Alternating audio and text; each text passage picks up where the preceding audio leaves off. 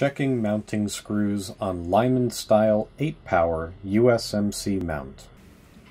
The Malcolm 8-power USMC scope comes with a Lyman-style micrometer rear mount and front ring.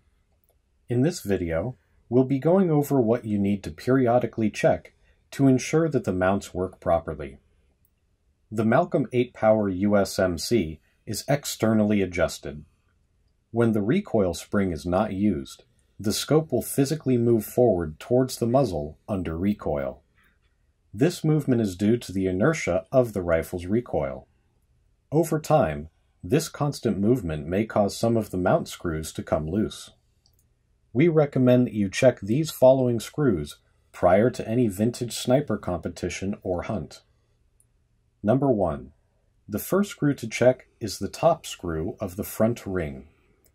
This screw holds the plunger that sits on top of the pope rib on the 8-power mount.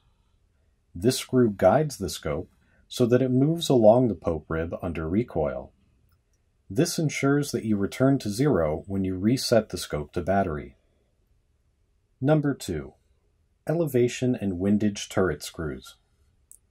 There is a detent within the elevation and windage adjustment turret on the Lyman-style mounts that give it click adjustments.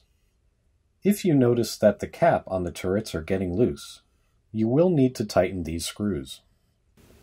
To access the set screw on the turret, you will need to back out the adjustment turrets completely.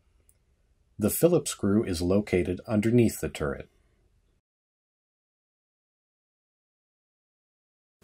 For more information on the Malcolm scopes, go to www.hi-luxoptics.com.